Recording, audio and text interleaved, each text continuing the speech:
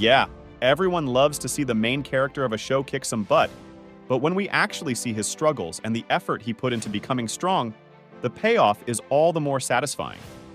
Now, if you agree with the above statement, this video is one that you will definitely enjoy, because today I'm going to be telling you about the top 10 best anime where the main character becomes strong, not by fate, but by hard work. So before we dive into the insanity, if you haven't subscribed yet, you're missing out on the action. So hit that subscribe button and unleash your inner anime warrior. And let the countdown begin. Starting off our list, we got one of the more recent shows, Ayaka, a story of bonds. And this one is quite true to its name, with a story exploring the relationship between four young men in rather super extraordinary situations.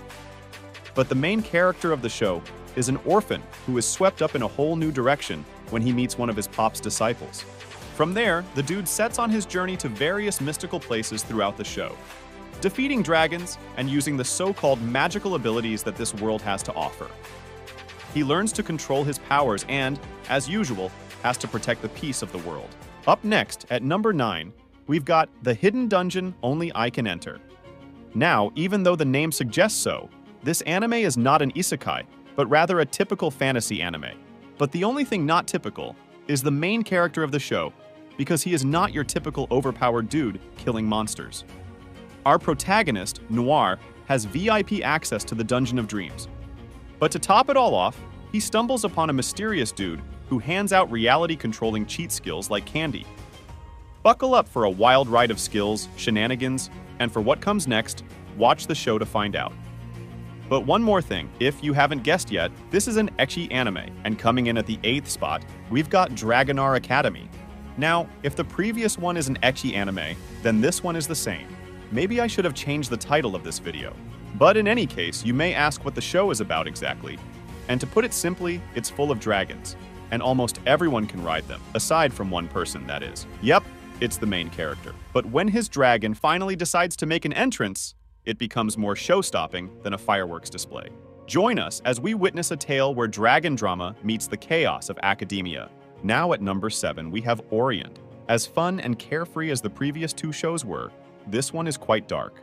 It is based in a world where humans are enslaved by demons or are hunters who kill demons. The main character dreams of becoming a hunter along with his friend, but they both end up as slaves to the demons, and there the journey begins for them, with the sole objective of becoming free and hunting those awful demons. The main character works hard as hell to accomplish his goals, but will it happen that easily?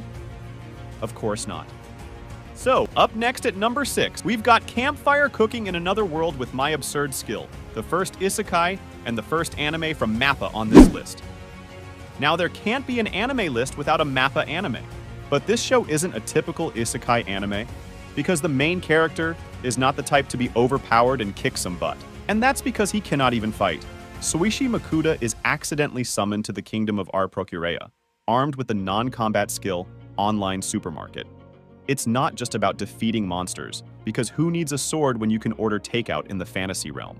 At number 5, we have Bento. Yeah, we are finally back to the fun times, because this series is freaking hilarious, because where a weak main character finds himself in a supermarket brawl over discounted bento boxes. Realizing he needs to get stronger, he joins forces with a group of formidable individuals facing intense and dramatic fights. If you're into anime with main characters involved in all-out brawls, Bento is a must-watch for its entertaining and action-packed storyline. At number 4, we have Tiger and Bunny. The series may seem like nothing more than a super-powered buddy show, and to a certain degree, but the plot is relatively straightforward and, to be exact, predictable. But what saves the show is the main duo in their journey to become stronger and better. It's really fun to watch because there's never been a time when viewers should feel caught off guard. So if you are interested in these types of shows, this is probably a great recommendation for you. After that, welcoming us to the top 3, we have a pretty popular one, Kingdom. Now, I am pretty sure you have heard about the Kingdom manga at least once. It's famous most probably due to the number of chapters it has, and for those who still haven't heard of this show till now, the story takes place in China's Warring States period. Anyways, the show focuses on a young war-orphan slave Shin who dreams to be a legendary general of the Warring States of China. But in no way will that be easy, and the show demonstrates his struggles, sufferings, and efforts to reach his goal. So if you're looking for a historical epic, this really is a good one to watch. And at second place, we have Dororo. Simply put, Dororo is a show of a blind dude with sword hands. Want to know more? Alright, so a scumbag samurai lord strikes a pact with demons for power, leading to his firstborn born without limbs, eyes, or skin. Saved by a medicine man, the boy, equipped with prosthetics, vows to defeat the demons to reclaim his lost self. Years later, he encounters an orphan named Dororo, and together they navigate a demon-infested world, fighting for survival and humanity. So if by any chance you still haven't seen it, this is your chance. Just do it. But coming in at first place, we've got Solo Leveling. Yeah, the series with one of, if not the most, anticipation this year. In a world where hunters battle monsters to protect humanity, our MC transitions from an E-rank hero, which is the lowest of the low. Sun Jinwoo becomes the Shadow Monarch from a mysterious program, the System, and embarks on a quest to conquer dungeons like a pro. Let's talk about his abilities, shall we? Shadow Extraction, similar to Necromancers. Shadow Exchange, an ability to warp through dimensions instantly.